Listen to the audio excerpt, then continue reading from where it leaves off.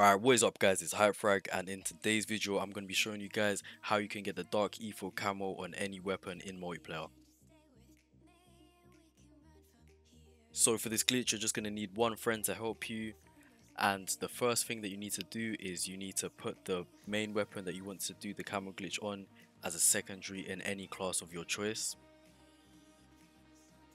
And you're just going to need to join your friend, and when you're in your friend's lobby you want to go on this weapon that you put in your secondary class slot, and you want to go on the gunsmith and then hover over any zombie camo, and you want to press triangle Y to bring up the social menu. And now that you've got this menu brought up, you just want to ask your friend to put you guys into a custom lobby. So when you guys get into the custom lobby, all you need to do is back out of the social menu and select the camo that you was hovering over. So now that you've selected the camo, you just want to ask your friend to back out of the lobby, but before they do, you need to bring up the social menu again, and then you just want to make sure that they back out onto the multiplayer. So after your friend has backed you out of the custom game lobby, you should see this screen. If you do not, then you're not doing the glitch correctly. But once you do see the screen, you need to bring up the social menu once again and ask your friend to take you into zombies.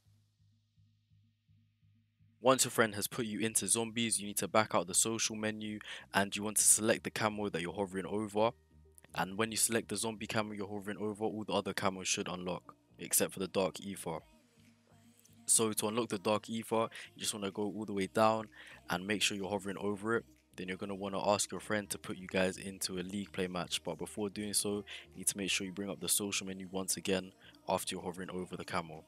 Now when you guys get to league play, you want to back out of the social menu and select the Dark Aether Camo, even though it's got a padlock on it. Now once you've selected it, you want to press triangle or Y to bring up the social menu once again, and then you're going to want to ask your friend to take you back into multiplayer. Now that you guys are back in multiplayer, all that you need to do is come off the social menu, select the Dark Aether Camo again, and then it should stick. You've got the camo.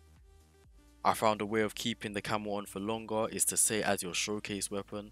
I found that helps, but if you guys do enjoy today's video, please leave a like, comment, share and subscribe.